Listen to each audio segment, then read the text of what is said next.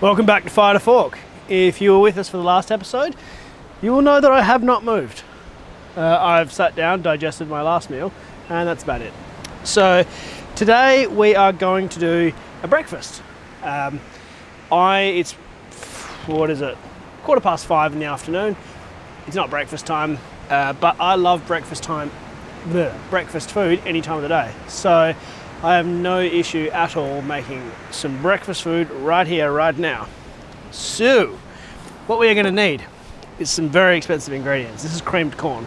It was 87 cents or something. We are going to need 2 eggs. I don't know how much 2 eggs is. Maybe like, I don't know, $1.50.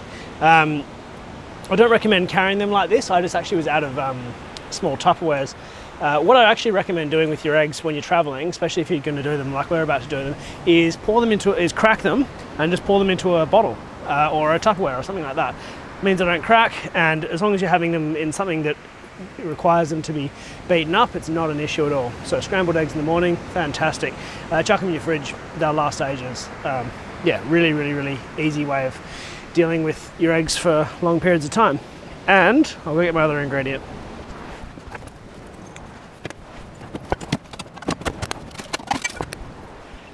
Okay, final ingredient, major ingredient, is just flour. Self-raising flour would probably be better, but I don't have any in the car all the time. I just have plain flour and I have baking powder. So yeah, I have the ingredients of self-raising flour, but today I'm just going to use plain flour because that's what I actually keep in the car. I need a spoon.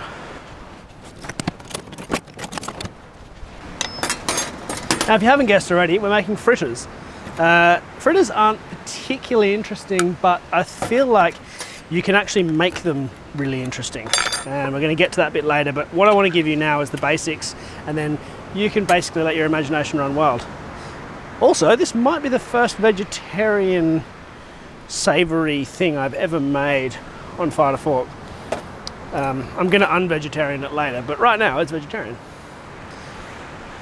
So I've chucked a whole tin of creamed corn in there. Now I've used creamed corn because normal corn, basically you have to whiz it up and make this. So just easier to use creamed. Chuck in 4 tablespoons initially of flour, a couple of eggs. We're actually going to hold on to this paper towel because I'm completely out of paper towel, so it's going to be double use in this case. Now I like to chuck a bit of chilli in there, so I'm going to chuck some chili flakes in. Whoa, that's a lot of chili flakes. Good thing I like spicy food. Quite a bit of salt and pepper. Don't do it in a bowl this small, this is stupid. I'm going to go get something bigger.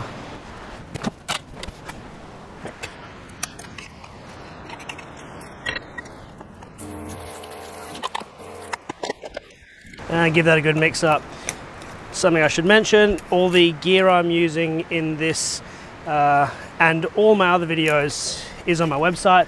So just go to fire2fork/gear, or just there's a link below.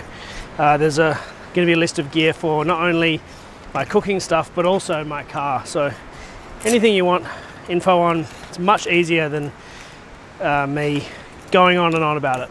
I've got a few words about each item.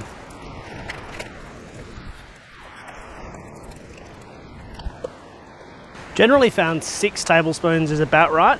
The reason I'm using 6 tablespoons, not sort of a quarter of a cup or a third of a cup or whatever 6 tablespoons equates to, is I don't usually carry like quarter of a cup measures and things like that, so I actually find it easier in the bush just to use a tablespoon measure. So yeah, a bit weird, but there's my reasoning. Okay, that batter looks like it's about the right consistency. If you watched the last episode, you'll know that I cooked some nice beef mince in there, beef and pork mince. So I'm going to use the fat from that because it's only about 25 minutes old.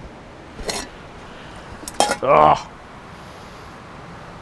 This is why I only fill up small bowls for Fred, because I step on them as well as him. While I'm waiting for the pan to heat up, good time for a tin.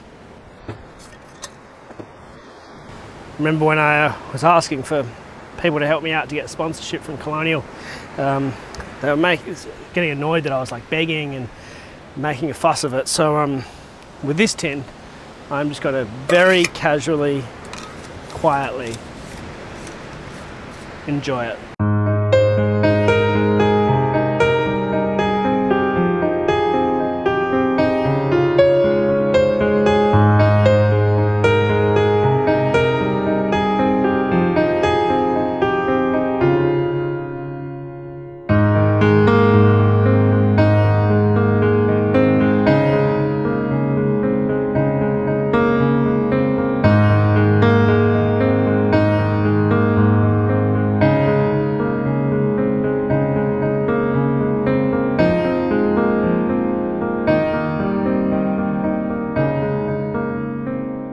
Don't want to make a fuss or anything.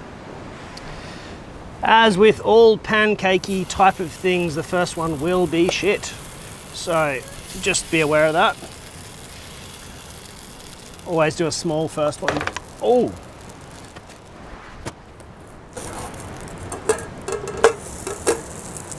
I would ordinarily just use butter, but yeah, it's what I had in the pan, and it seems a shame to waste it.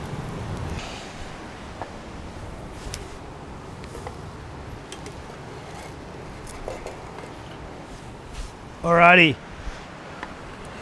Oh yeah, camera. This actually looks pretty good, gotta say.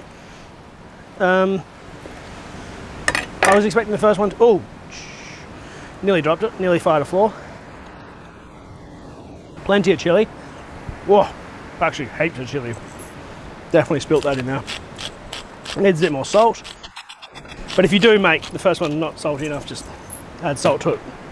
Oh, it's got some serious kick, which is ironic because what I was going to suggest is, as an incredibly simple little meal, just add a little bit of standard sweet chili sauce.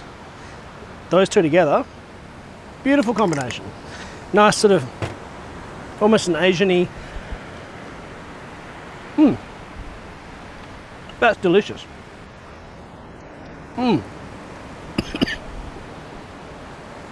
Bloody spicy though.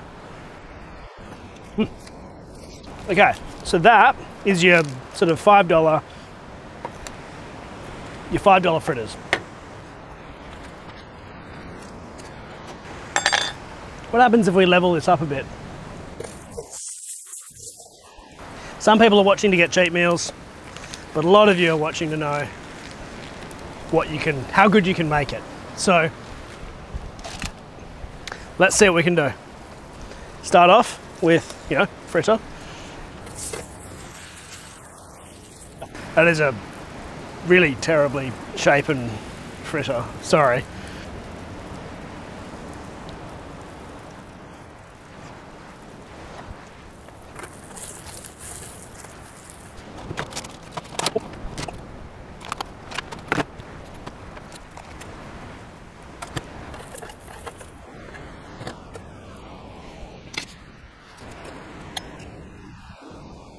Good little tip, you got a nice hard bit of cream cheese there. Squash it down to the back of your thing with your spoon, but then just leave it. Don't try and squash it too hard or you'll rip your thing apart. But then we use your smoked salmon to crush it down.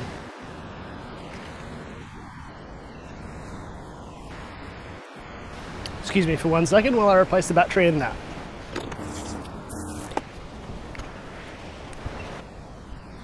Okay, a little bit of cherry tomato on there. Chop that very quickly, a big rush. So, a bit of cracked pepper. And then I think we should probably add a little bit of gratuitous B-roll.